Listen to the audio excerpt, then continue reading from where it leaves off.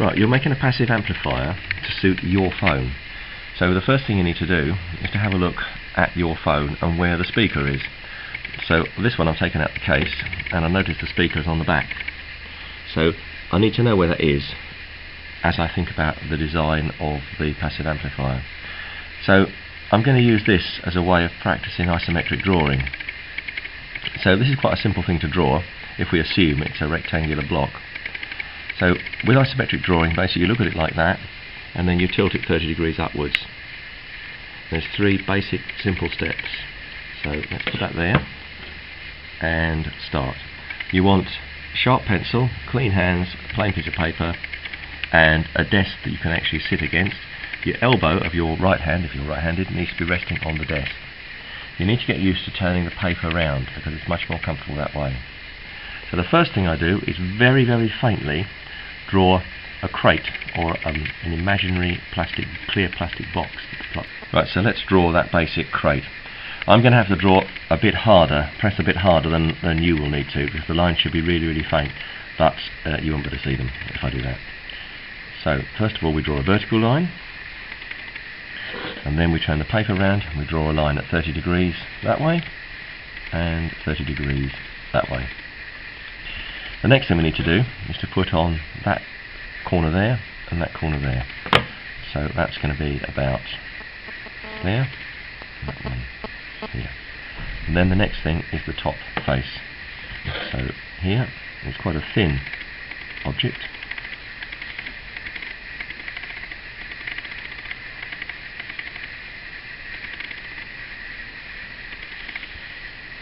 Don't worry too much about the length of the lines because your lines will be a lot fainter than these.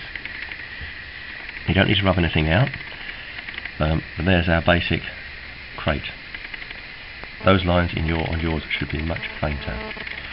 Right, so I'm going to look here, and this is the speaker on the back of the phone there, there's the camera, there's the speaker. So the camera's on the centre, so I can draw a line like that for the centre line of the phone, and the speaker is about there, just off centre. The speaker is there, and let's draw a little oval shape to show the speaker. Now I need to know how far in that is from the end, so I'm going to take a couple of lines off there and put a dimension line there, and the same here. Now your phone might have a speaker in the edge, down here perhaps, or on the front, in which case you have to draw it the other way up. So I'm going to measure that in a moment and put the sizes there. That's probably about 25mm in this case, and that way is probably about 20. But you can measure yours and do it accurately. Right, now to finish this drawing off, the corners are rounded, so we will just put a radius on there like that, drop a vertical line there, and bring the same shape round the bottom. Now this will all be faint when you do yours.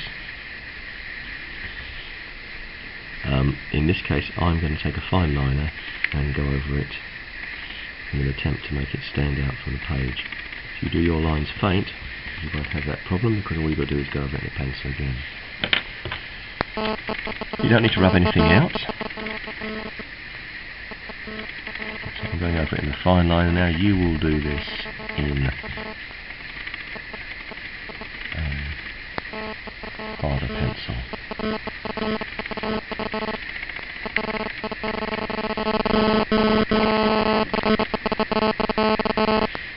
And you'll find you don't need to rub out your initial guidelines because your eye just won't notice them because they'll be so faint.